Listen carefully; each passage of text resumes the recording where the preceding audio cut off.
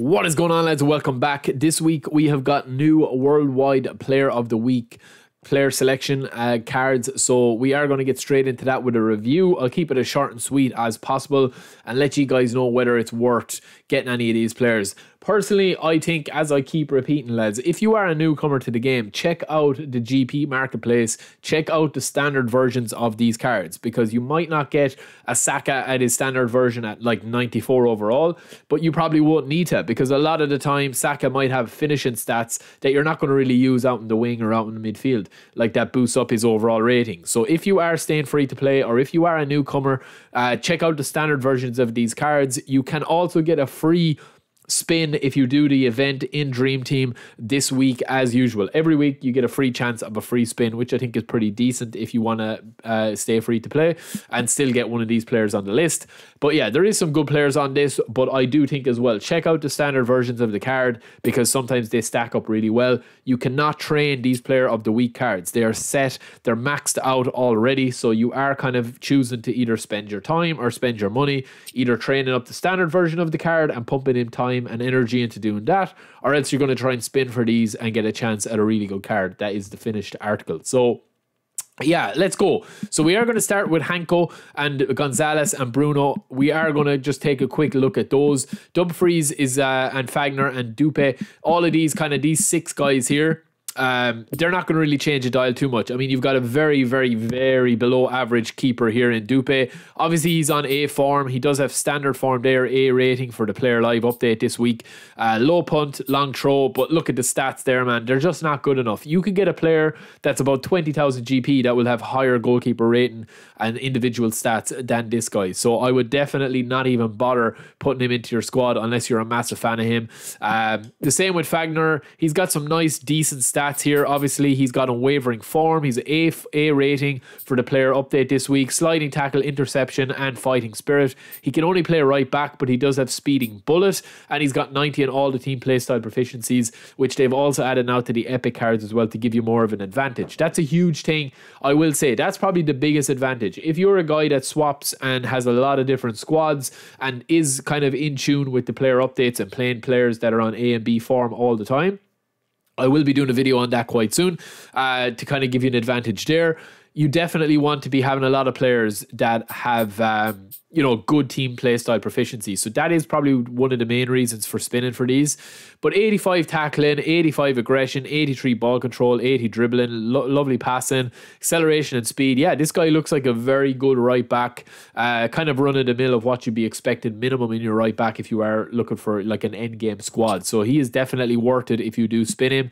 Hanko, the left back, very similar, not as fast, not as pacey, but very similar in every other aspect of the card, because he's a fairly tall left back. He can play CB as well. He could be low key an actual OP centre back, because he's got really good stats. He's got really good height. He's good at heading. He's got good defensive awareness. He's got good speed, good stamina, good physical contact. And as I said, he does have aerial superiority, acrobatic clearance, sliding tackle, long throw, weighted pass, heading, all his player skills, as well as long ball expert and early crosser. So yeah, another decent one as well if you wanted to slot in there and have an option of a left back, centre back hybrid. He is a good player to have.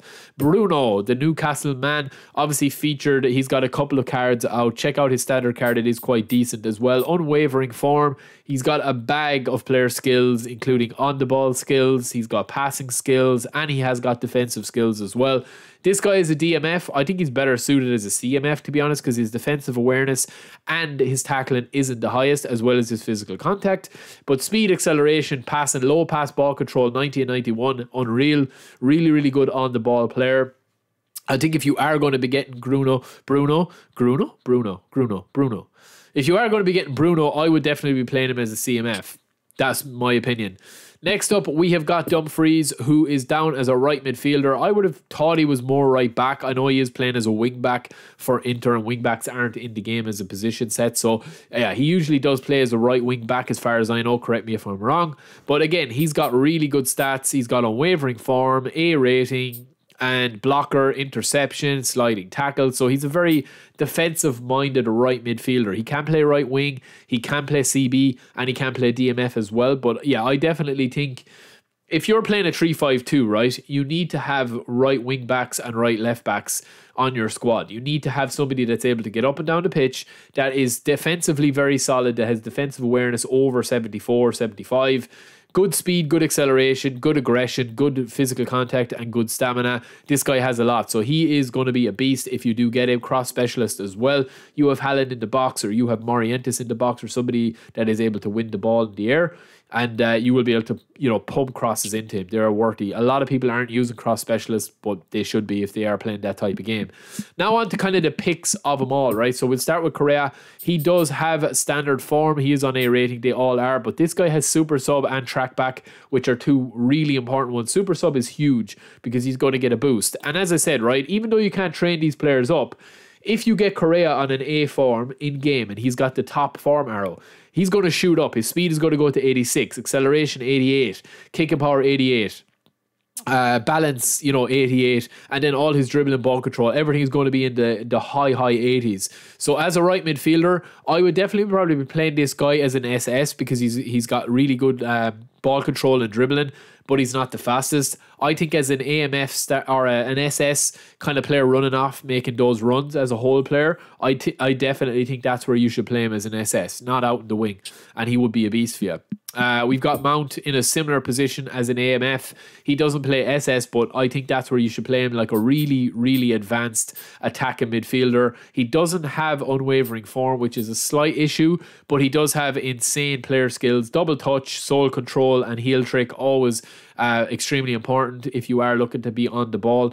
Really good player dribbling, really good stamina, balance. I would have liked to have seen his speed slightly up. I know he's not the fastest, but for this player card, I think having that speed at like 84 would have made this guy really meta, because he does have really good stats in terms of his passing, dribbling, and balanced stamina.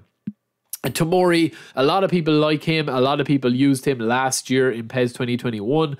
And obviously the way that you can train these players up, even though he doesn't have unwavering form, he does have that interception, man marking, slide tackle, trinity of player skills, as well as fighting spirit. Would have liked to see him have blocker as well to make him very, kind of like overpowered. But there is so many centre backs that, yeah, if you do get him, great, but I don't think I'd be spinning for him. Definitely not. There's so many centre backs there that are better than him on the marketplace at the moment. Now moving into the top two, we have got Diaby, who I have waxed lyrical about. Look at those stats, man. 90 dribbling, 93 acceleration, 90 speed, and 90 balance, right? He's also got standard form, which is a bit of a pity, but double touch, scotch move, soul control, dipping shot, rising shot, heel trick, insane player skills. You can see his graph there. It's just maxed out dribbling and speed, and that's what you're going to be getting with him. You can play him left or right wing. He's equally as good in both areas, which is very important if you are looking to play a 4-3-3 or a modified version of the 4-5-1 with maybe one winger and one right midfielder or left midfielder. 90 proficiency and everything as well is huge. He is one of my top picks for wingers in the game. Him and Dembele and Antony, I think. Diaz and Neymar obviously rounding that top five out. And then last but not least, we have Saka. Saka seems to go under the radar, lads, for a lot of people. But if you look at his stats, right, even his standard version of the card, he's got unwavering form on this one. He's got track back. He's got all the player skills you could possibly want on the ball and for when he's like passing the ball, right? As well as his dribbling is really high. He's got speed in bullet, he's got trickster, incisive run, and long ranger. So he's a very unique kind of player. He's able to shoot. He obviously has 74 finishing, but he's got 89 acceleration, 85 speed. Kicking power is a bit low. Obviously, you're not going to be banging him in from everywhere, but he is a left-footed player. I would definitely be playing him on the right, cutting in with shooting and stuff, or else I would be playing him on the left midfield if you wanted to play him there. You could use him as a kind of a crosser, a pure crosser. And I think the biggest thing about Saka that a lot of people are using him as now is as a left back, because even though he's got low defensive awareness, every other stat kind of rounds him up to make him as a very, very solid player. So that is it for the player of the weeks this week. Let me know if you spin. Let me know if you're going to skip. I will talk to you later. Peace.